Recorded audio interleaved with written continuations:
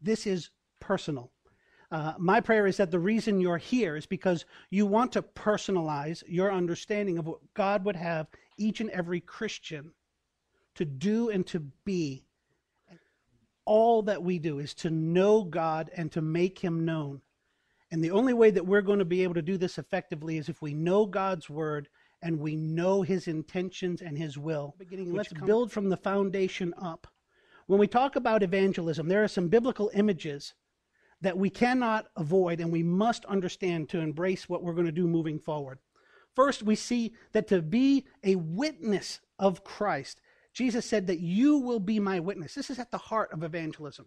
We're not going and telling people a doctrine. We're not going and trying to get people to go to a church. We're not going and trying to champion a religion. We are going to go and be the absolute witness of Jesus the Christ. He tells us that we will be fishers of men.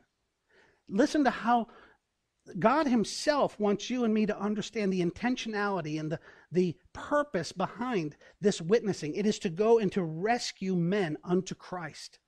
He says that we will be ministers of reconciliation. Perhaps one of the greatest encapsulations of the gospel in all the Bible, 2 Corinthians 5:17 through 21.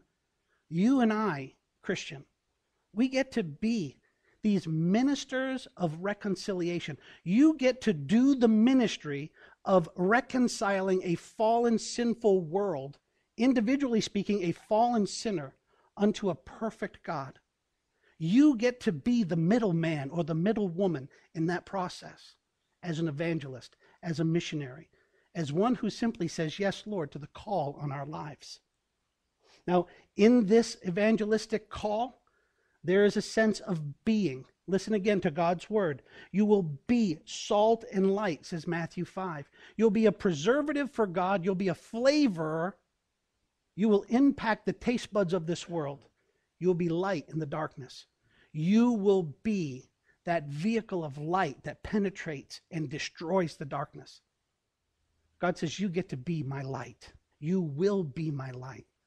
You were with us here recently. We saw Jesus said, you will be the light of the world. I am the light of the world. You will now be the light of the world.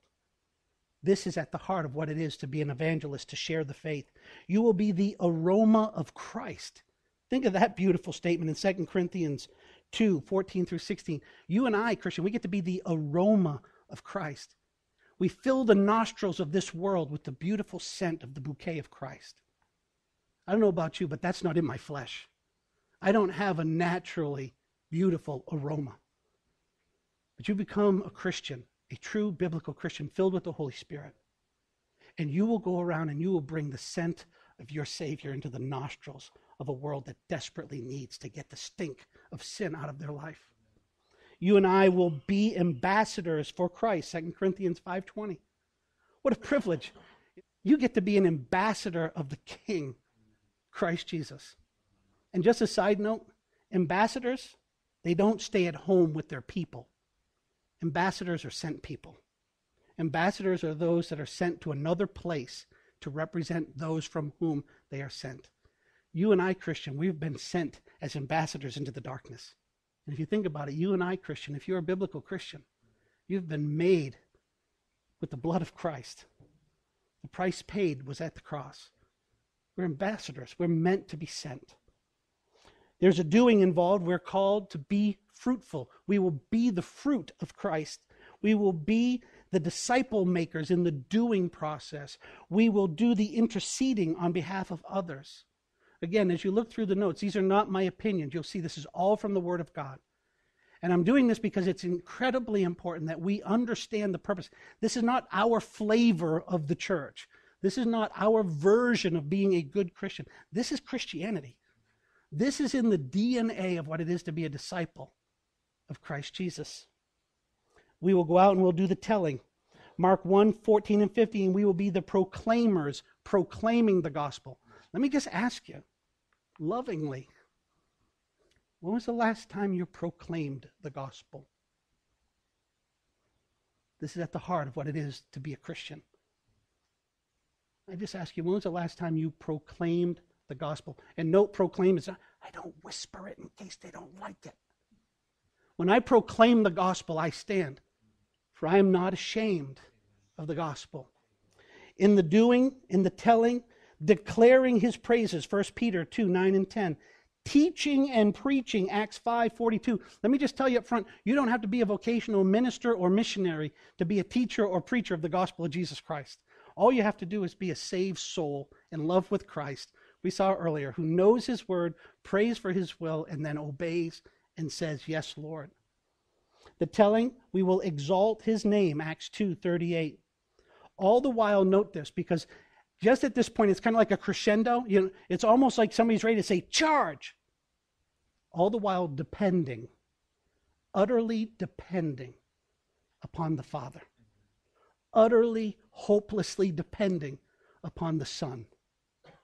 Totally, completely depending upon the Spirit of God. John 6:44, 1 Corinthians 1:17 and 18, Acts 1:8. Again and again and again we see this.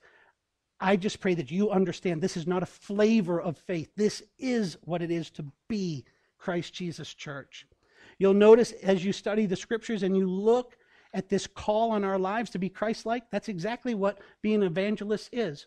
Christ-like. Jesus, by his very coming to earth, initiated missions and evangelism.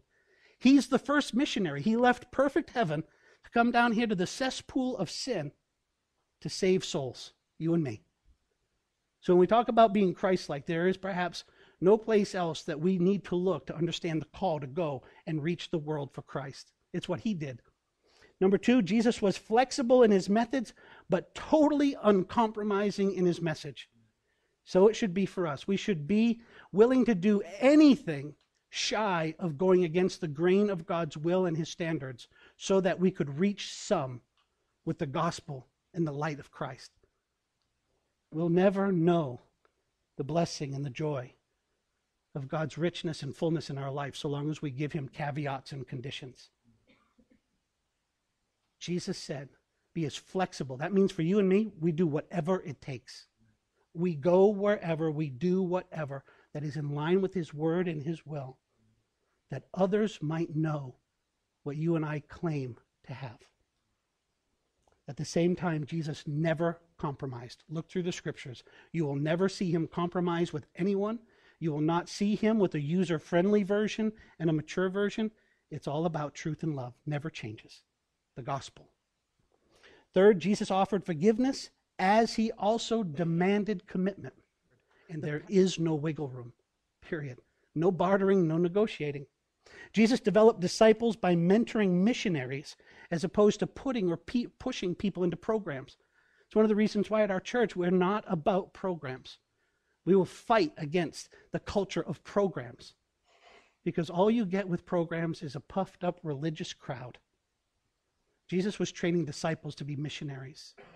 That's what we should be about, all that we do. And notice throughout Scripture, Jesus lived on mission.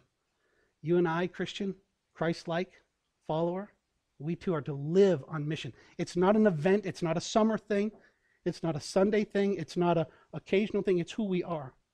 Not churchgoers, but Christ followers who are not willing to talk to, but are loving and connected to, intentionally building real relationships, who understand, as we saw earlier from Charlie's sharing, they know the Word of God, and they have prayed and they have heard the direction of God, and then they can communicate both clearly.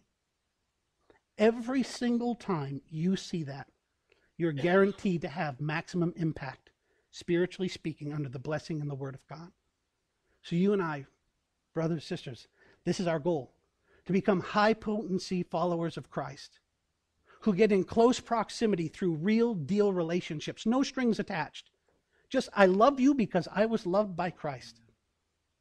And then I take the time to dig the ditches and to learn God's word and to craft my language well enough so that I can speak clearly to people whose eternities weigh in the balance. Not so that I can be guaranteed an outcome, because we can't, but because it's important to me that I have the maximum impact with my life that I could possibly have for Jesus the Christ and those that I claim to love.